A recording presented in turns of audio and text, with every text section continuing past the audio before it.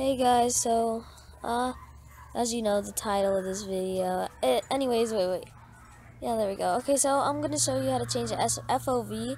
I put angles in the thumbnail, I don't know why. Okay, so I have 180p, and my frames per second is 60.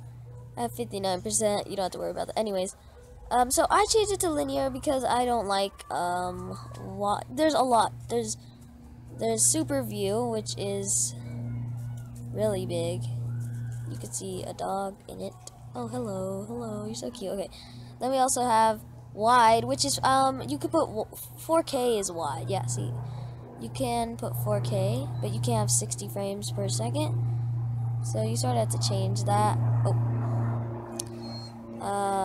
But I just put 180p. Sorry for the airplane mode. I mean airplane sound. Let's let that go. Okay, so next we have medium, which is sort of small because if I put my finger in it, it's sort of small. And yeah, like I can see more.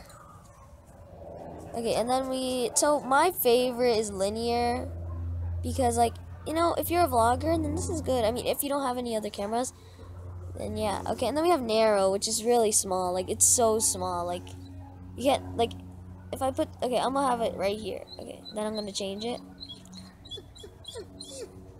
See, it gets bigger. Then we do medium, which gets a little bigger. Then we have wide, which gets bigger. Then, see, you can even see him in it. Then we have super view, which is so big. Like, you could even see him in it. Like, and he's not that far, guys.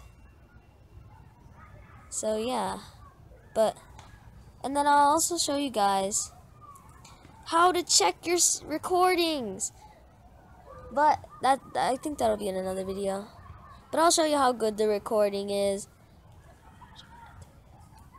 Oh yeah, also guys, I want to show you guys how to like do a DIY, I guess, macro lens here. So I actually have it on my phone my camera right now. So let me take it off. Okay, so that's how my camera really is. But okay, so now if I put it on, it looks pretty nice because if you don't know what a macro lens is, sort of like it blurs everything except what's in front. So like if I put my fingers here, if I put this camera, look at that. You can see all the blurriness, like even if I'm moving behind it. It's really cool. So but we're gonna show how to do it on a GoPro. Yeah. So okay. So what we're using is like a magnifying glass, which is pretty darn cool. It's great. Okay. So we're gonna put it on the GoPro 5, or the GoPro itself. We're just gonna hold it because like we're not gonna glue it on or anything. So okay. So we put it on. That's how it looks right now. So wait, so we're going to switch to the GoPro? Yeah, we're going to switch to GoPro. Ready? Shake it, shake it.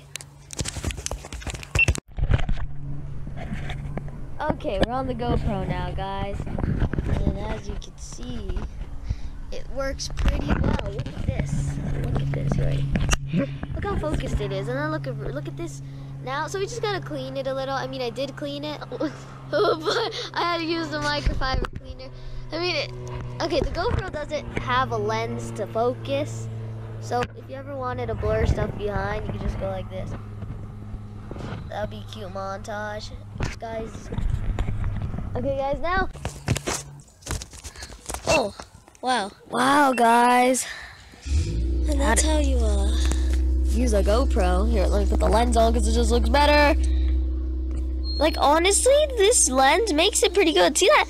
See how cool that is? And then look, when you take it off, look how ugly it is. I mean, it's not that ugly, but like, it's, yeah. I just think it looks better. Especially pictures, I guess.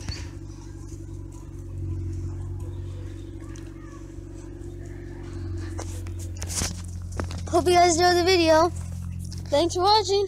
Goodbye!